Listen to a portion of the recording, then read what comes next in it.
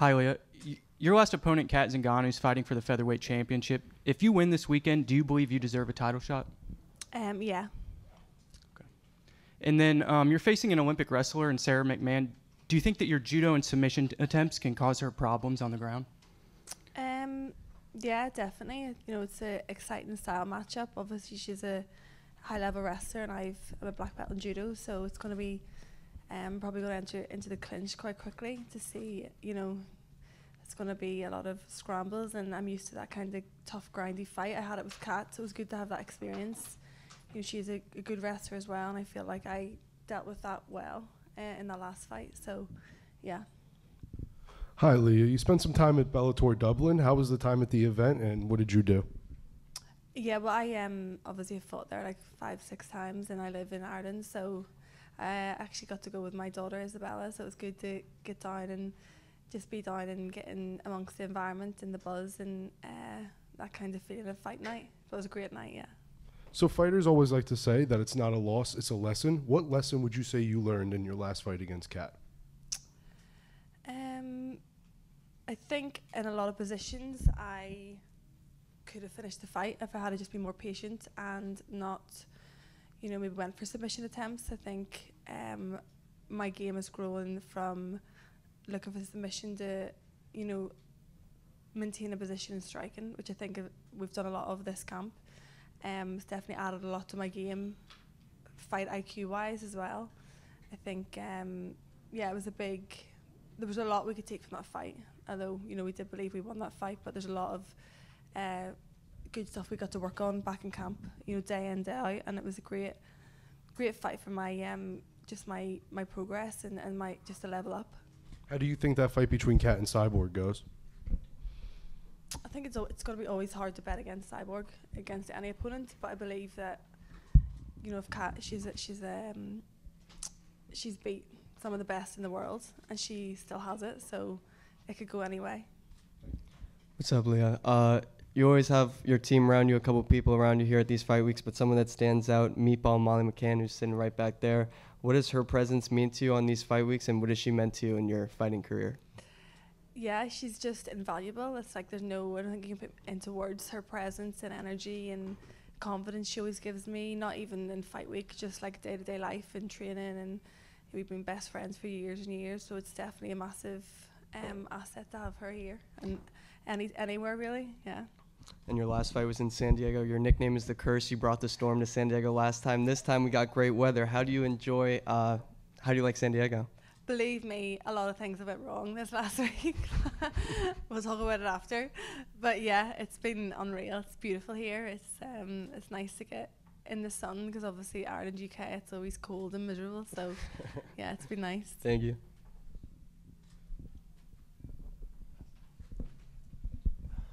Hey, Leah, your first win was a pretty big one in your career. I mean, especially in hindsight, win over Manafuro, who's going on to do great things at flyweight in the UFC. Just curious, you know, having fought her, you know, back then, are you surprised to see the success that she's had in the future now? No, I think she's a beast. She's always been such a high level. She was with a great fight back then, and it's great to see her doing so well. Yeah, I think she'll be fine for the title next, or in the next couple of fights. But yeah, it's nice to see our kind of generations meeting the old generations. Like the girls I'm fighting at the minute, they're like 10. They have 10 years on me, and double the amount of fights. And we're up here trying to, you know, push the boundaries and hold her own. So it's good to see the new generation coming through.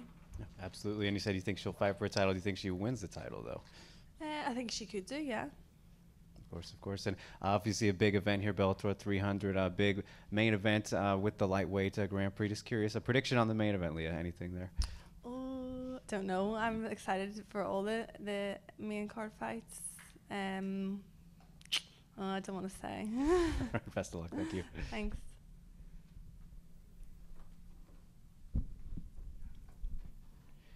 Hey Leah, how's it going?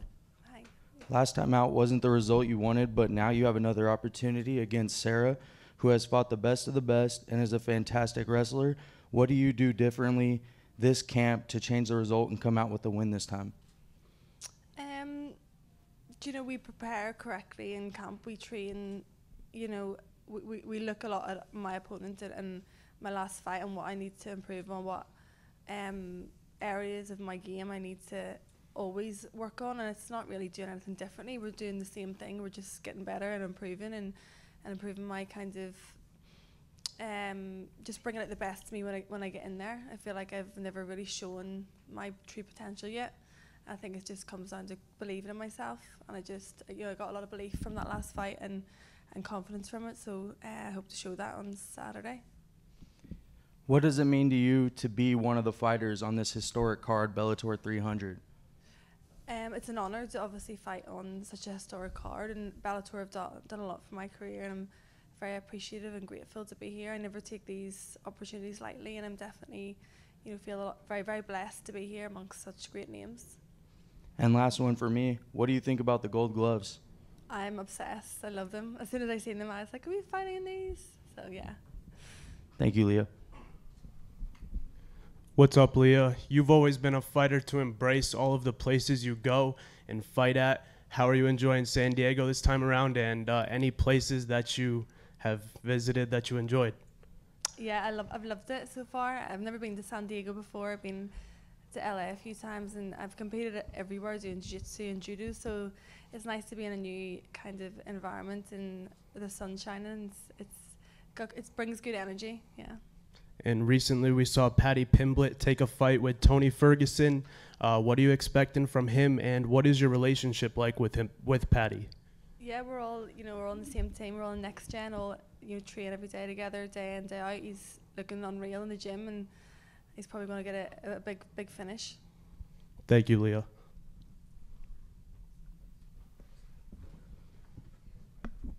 Hey, Leah, how's it going? Hi, good. How are you? How much do you factor in the weight class with the fact that you're primarily a featherweight? She's Sarah's sort of moving up here. I mean, she had obviously she's had a featherweight fight, but you're sort of the mainstay in the weight class. How much do you factor that in the matchup?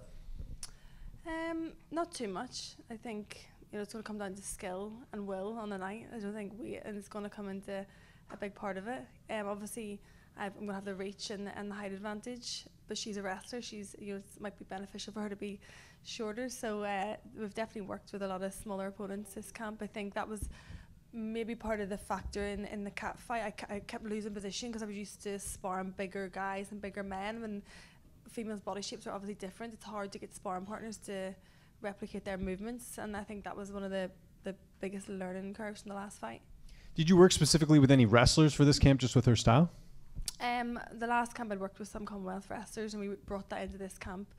A lot of the guys are high-level wrestlers that I train with and spar with every day, and yeah, it's obviously we worked a lot on that kind of entering into that kind of fight, but I prepared to fight standing when it hits the ground anywhere. Is it a bit easier preparing for an opponent like Sarah, where there's a lot of tape on her? When she signed with Bellator, I'm sure you had it in your mind you'd be fighting her. Does that make the preparation different than, say, like a new opponent? I suppose so. You know where her skill base is, and where she's probably going to want to take the fight, and how she deals with different situations in there. She's had a lot of fights, and you can watch a lot of different styles of opponents. So it is good to see that. And what are you doing for downtime during fight week? Like, what do you get up to? It's great weather out here. Are you getting out a lot? Or, obviously, I'm sure you're making calls back home as well. How are you sort of balancing that side of things during fight week? Yeah, just resting the body and trying to just get into the flow of it. And obviously, weight cut tonight, and then just get ready for fight night. But, yeah, obviously ringing Isabella, my daughter. Thank you.